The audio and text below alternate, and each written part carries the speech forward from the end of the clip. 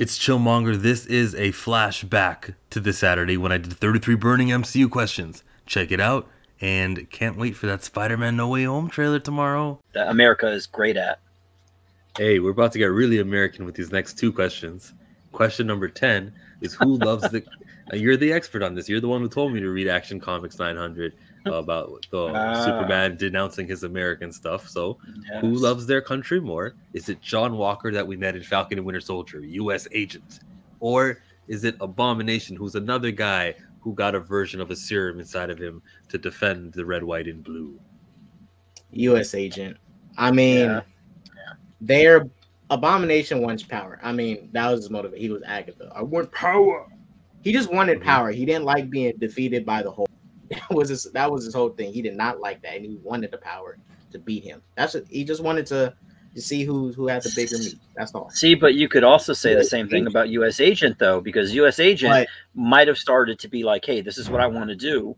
But if the power gives him the ability to protect, like he's like, oh, what we had to do, in the war and stuff like that. If the power is gonna be able to, so he'll be able to stop that before it starts. I think Mike, we have to remember that Abomination, the guy already said in the chat, I think he said it, but Abomination went crazy with the serum, and he just wanted to beat Hulk. That was his motivation. Because remember, he was trying to kill General Ross too in the film. So he really didn't care about the military like that. U.S. agent does care about his country, but at least he questions his country and how they treat soldiers and stuff, because he still wants to protect America, but he questions his country. But it doesn't mean he's against his country. He just questions it. When was Abomination ever not treated nicely from his country? As soon as that thing has happened to him, he's been under the country's watch, and I guess. But see, remember, as soon as he was born, he immediately started attacking soldiers. If y'all remember, like when he first came out and started walking around, he literally just attacked a military truck and killed them, a Humvee. So what are you gonna do if you get injected with something that makes you that way, and you're told to go wild on the Hulk? Like, you can't hold him accountable for that moment. So John Walker, he didn't have a good.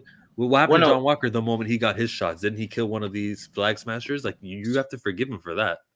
No. Well, the different case. All right, because General Ross gave Abomination the serum. Mm-hmm. They gave Emil Blonsky some of the super soldier serum, but it was that professor, the guy who was supposed to be the leader, which they didn't continue on. He enhanced Blonsky, but Blonsky he was not given orders to do that. He wanted to enhance himself, and he made himself crazy by mixing Hulk's blood with his serum and making him the Abomination. And from there, everything that happened is all on Emil Blonsky. He attacked the military. He threatened them. So I understand why he is much of a threat as they think he is. But in U.S. agent's case, I'm not against him killing that terrorist and stuff. Like, it's a totally different situation. If he just killed him just to kill him, like some killing is killing. I mean, killing is killing, but there's levels to it. If he killed him just to kill him, like Punisher, just like, oh, you're just bad, I'm gonna shoot you. Like, we know Punisher, he just kills anybody if they're bad. He will, I mean, he has rules, but he will just literally kill you probably over the little bad thing you did. He's crazy. But U.S. agent, he had a good reason to lash out the way he did against those people. Because they killed, even though that person didn't kill his friend, that person was working with somebody who did kill his friend. And he was in the heat of the moment, and he did kind of feel bad for it. I mean, he did kind of feel bad for it. You introduced Battlestar into here. When Lamar answered, "Oh, what I would do with that serum? Can you imagine the lives we could have saved?" What exactly was John Walker's response? He wasn't like, exactly, the lives we're going to save because we got to protect Americans. He never really did that. He just sort of listened to him as if that was something that was introduced to him, like it wasn't already known. Why would Battlestar have to say that about saving other people? But remember, U.S. agent, he even thought, the stuff they did in Afghanistan was like, they was doing some stuff that they regretted doing and stuff. Like, this is the thing. Well, yeah, he brought it up. Oh. I think it was him, but John agreed with whoever brought it up. John agreed that they was doing some crazy stuff up in Afghanistan that they could have regretted. That they regretted doing. Battlestar's Captain America. No, he was not. I don't think. I think Battlestar deserves what he got. His blind faith led him to that. His dogmatic views. What would Chief Palpatine say? It led him that way. That led him. We're talking about U.S. Agent and Abomination. If U.S. Agent wins U.S. this Agent battle, is misunderstood. I don't like this U.S. Agent slander that people try to do. He's a misunderstood character. I'm gonna do a video on how he's a misunderstood. I already did it. He's a misunderstood character. next time we see him, they're gonna paint him in the light of a villain. He's not this hero.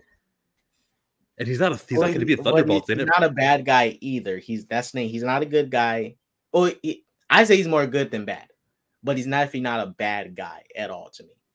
He's a guy that's just because he's the type of character that would easily be turned into a good guy and work with Falcon and Bucky.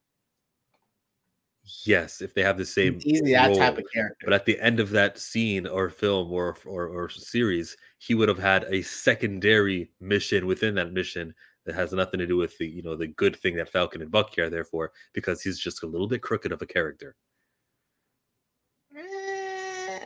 Oh, wait a minute. You say I didn't say he's evil. Let me defend my guy. In the first episode, when he first met Falcon and Bucky, he came there to help them out. And then he asked them for help respectfully. He asked them respectfully, can we please? He asked them kindly, can we work together? He really wanted to work with them. And you think he really wanted to work together? You think he asked that because I think because asking this is a much more easier way to get to what I really want, and that's the glory of being the guy who kicked the foreigner's ass. And by asking this way, I don't even have to lift a single finger or struggle or have some sort of moral conflict. I'm just going to ask him. That's why he said it.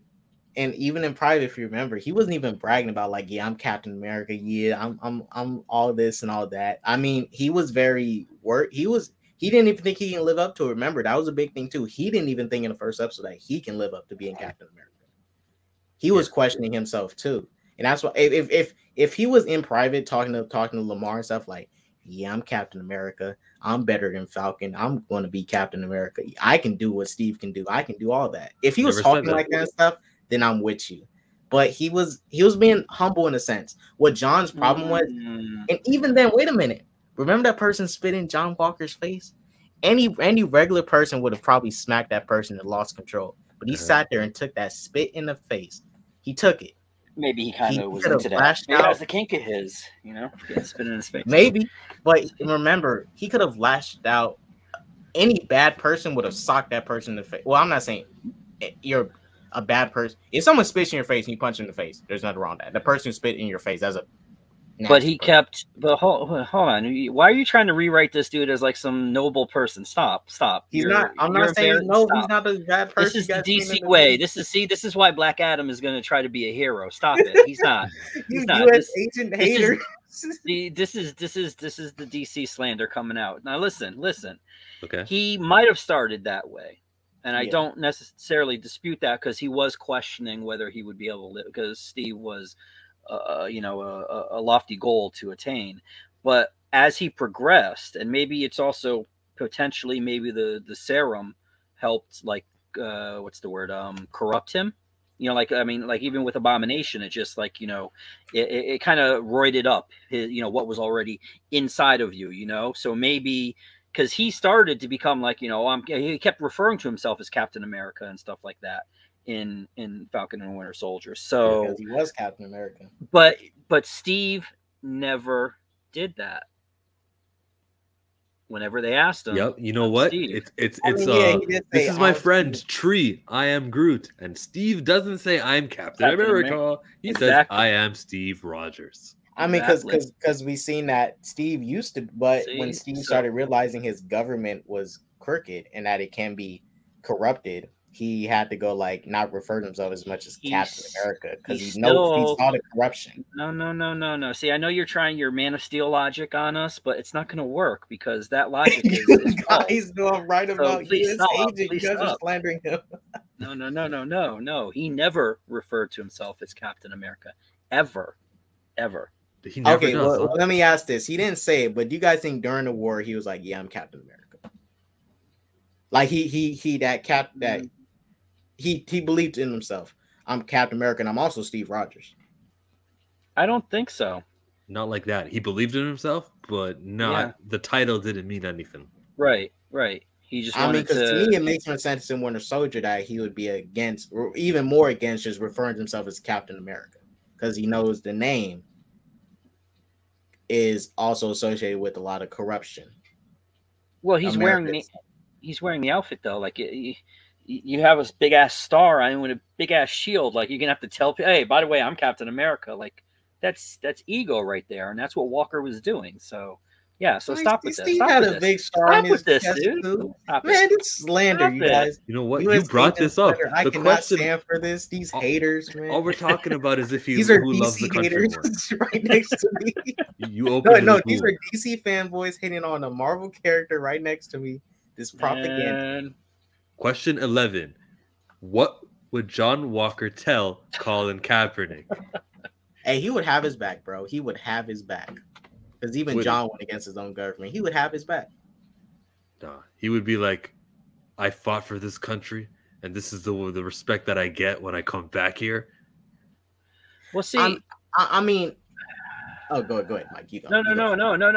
No. My sigh wasn't related to being interrupted. My sigh was just like, I don't understand. Like, and this still boggles my mind to this day. When Kaepernick was doing what he was doing, like, why would somebody be insulted by that? Like, it's because he's not standing for it. But it doesn't. But it's nothing. Like it's almost like okay. So if you're religious, which I'm not, but if you're religious, do you think Jesus or God or whoever can only hear you when you're in that the confinement of the church? Like once you go out, oh, he's not going to hear you. That's why you have to go to church once a week, and they shake you down for money and stuff like that. Or do you think he hears you at any given moment? Like all you have to do is just address him or even think about it. He's all knowing or whatever. Like all knowing. Like, that's what I'm saying. So like, I mean, the whole thing came down to Kaepernick and his boss. If his boss had a problem with it, that's the only people that should matter. Like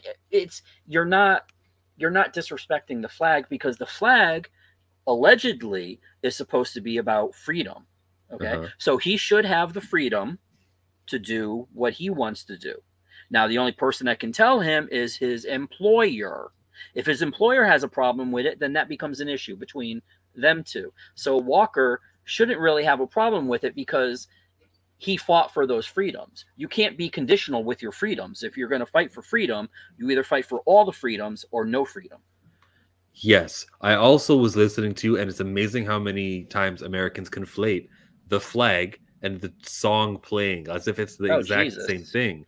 I can't tell you how many Yankee games I've been to, and like they sit down, they're on their phone, they're eating hot dogs, whatever. Like when the national anthem, like they don't care. It's like when something's happening that they could potentially is controversial or whatever, then all of a sudden it's like it's so important to them. It's like stop, you're being disingenuous.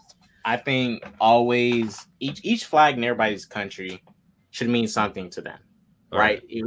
Whatever flag you stand by. I mean, I don't stand by no flags of any. I can care less. I forgot the national anthem because I don't say it no more. I know the words to the national anthem.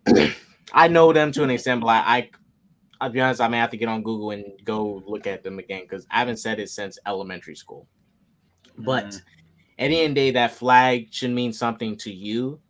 You can stand. I mean, unless you're someone like, back in the Cold War, Russian sleeper agents or whatever that was coming here to try and infiltrate and stuff and actually destroy the government. Like take us out, that's a different story. But if you can disagree with what your country's doing but still stand by it and be a part of it, you just disagree with a little small thing. Like John Walker did that. He was against how his government treated him, but he was still willing to protect America. You're contradicting yourself though, dude. Like, okay, if you can disagree with America and the things that they do, why would a piece of fabric matter? That's just more so the song, but okay. Yeah, I'm not saying that. It's like I agree. People get offended by the like. Look, when people saw Colin Kaepernick kneel, it was mainly people who got mad because he was disrespecting the military. That's what they try to associate with. He's disrespecting veterans and all that stuff. They made it about the military. But wasn't one of his best friends a veteran, and he went to him and said, if I did this or something like that, would a veteran suggested it? Yeah. So I mean, and you want to have this thing where, okay, so what, this one, like, or maybe even like, let's say 20 veterans speak for the entire community of veterans, like that doesn't make any sense. He went to a veteran who was his friend and said, "Hey, would this insult you?" And his friend said no. So that was it, you know. And that's why at first he sat down, and then the kneeling option was introduced by the veteran. Ah, okay. And that's why I say the flag can mean anything mean anything to anybody, and that the flag shouldn't mean just the military. It shouldn't mean just, you know, black people. It shouldn't mean just white people. It means something to everybody. Right. It represents all of America. All of us. Yeah. And that's the thing. Like John Walker, he won't be against it. Maybe he may be like, I don't think he's gonna think like, oh, I was in the military, he disrespected me and all that. I think like, you know, hey, he's just doing his thing. Because if John Walker did do that, then he would contradict himself because he went against his own government and challenged them. Before the serum, I think I would agree with you. After the serum, I don't think he would. I think he would have a problem with it. John Walker's hot and cold. He's yes, he's no, he's in, he's out, he's up, he's down. Man, these John Walker haters, you guys. All right, wait. We brought up the songs, right? All right, here's the words. K-Dot. Oh, say, can you see by the dawn's early light what so proudly we hail at the twilight last gleaming? Whose bright stripes and broad stripes through the parallel night. See, I remember, oh, say, can you see by the whatever light, blah, blah, blah. That's as far as I remember that nonsense. But we haven't said that since elementary school. And I was born 99. I haven't said that since elementary school. We stopped in middle school reciting, doing the national anthem. We used to do it every morning in elementary school. We stopped it. And that when we stopped saying that, I stopped caring about it because I don't care about the flag like that. You don't care about the rockets' red glare, the bombs bursting in air? Nah, I mean, I don't care. You're not finna see. If I go to a football game and I have to stand up and put my hand on my chest, I don't mean it. I just do it because everybody else is doing it. I don't want to hear no backlash. I'm just gonna do it, get my ass up and do it. I think that's why everyone does it. I feel like that's just the herd mentality of everyone. Like, I don't want to be the one who's anti-American, but true say, who really wants to get up from their comfort position? All right, guys. All right, it's just an inconvenience. And I know, like, if I go to some place a football game, there will be toxic people that are like, man, you better put your hand on your chest before I beat you up.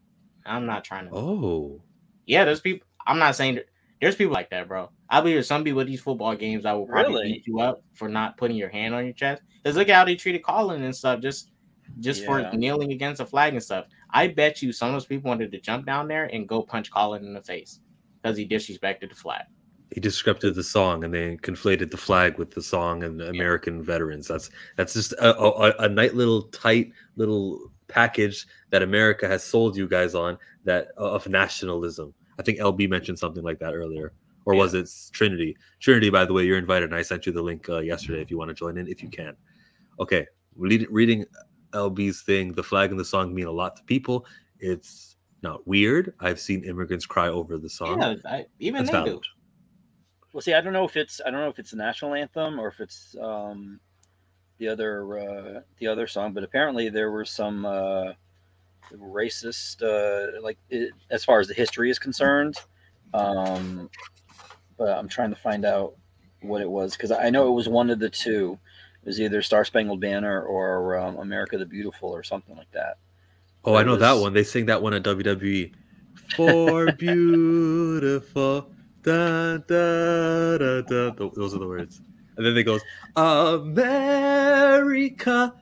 God shed his light on me. Or the something, liberty. That's the words. Yeah, Well, it was in The Simpsons. It was I think it was when the Isotopes were playing and Lisa Bleeding Gums Murphy was there, and he literally drew it out because he like Christina Aguilera it, like, you know, with the hitting the notes and letting it, and it was like literally like 5 or 10 minutes. The song was long. It was hilarious. But yeah, one of those songs was founded in racism or something like that. Or like just because you live in a country don't mean you got to rep it. Because I'm keeping it buck.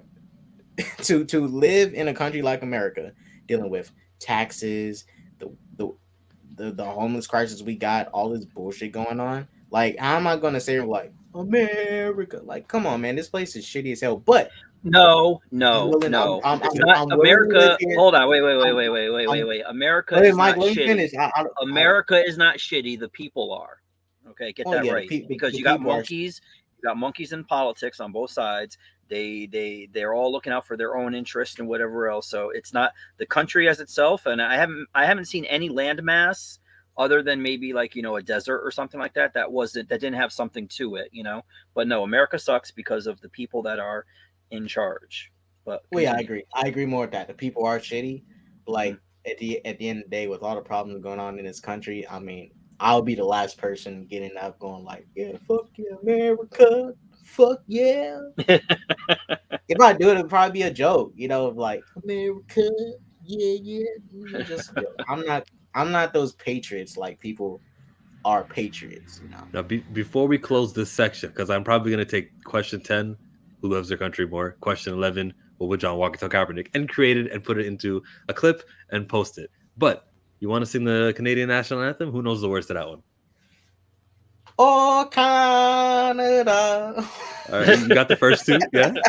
Isn't it like My Heart Will Go On or something like that? Celine Dion song?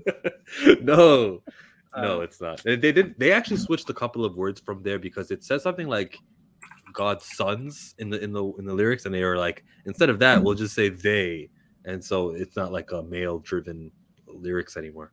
Really? Yeah, something like that. All right, guys, subscribe to my channel. Obviously, you're on it, and then go ahead and check out ssjk.sanctum for more from him. And there's Mike from Rogue Comics Online. Check all of us out. And this is the 33 Burning MCU question stream from Saturday, November 13th. Moving on.